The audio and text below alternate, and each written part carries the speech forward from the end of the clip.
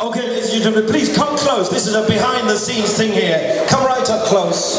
We don't smell, I promise. We've been working hard, but we're okay. Come close. So, I thought what we'd do is just have a quick insight. As you can see, we're in our working clothes. We've been setting up for the last 3 hours for this gig. And Mauricio said that it'd be nice to just explain a little bit about how we put the band together. So, let's start off by getting you to clap. Can you clap the clave for it?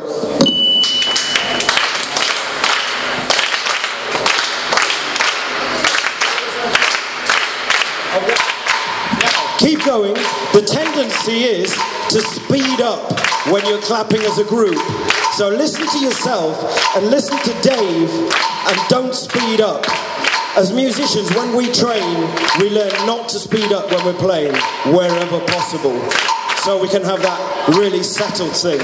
Dave Patman from Wood Green in London has got a metronome in his head and he's just so solid. So, from that, we're going to add the congas now, and Emeris is going to play the conga tumbao. That's the heartbeat of the band. That is the heartbeat. He doesn't do any fancy stuff, he just keeps the band going. And now we're going to add the bass tumbao.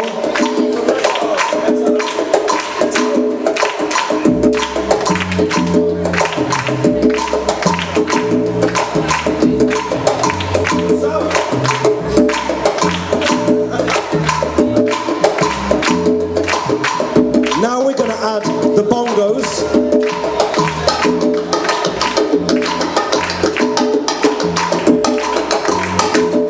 And now we're going to add the cascara, which is the side of the timbales.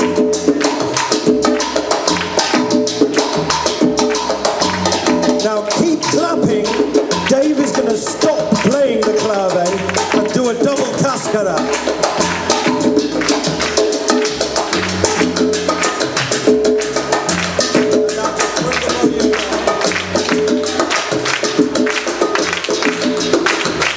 Clapping.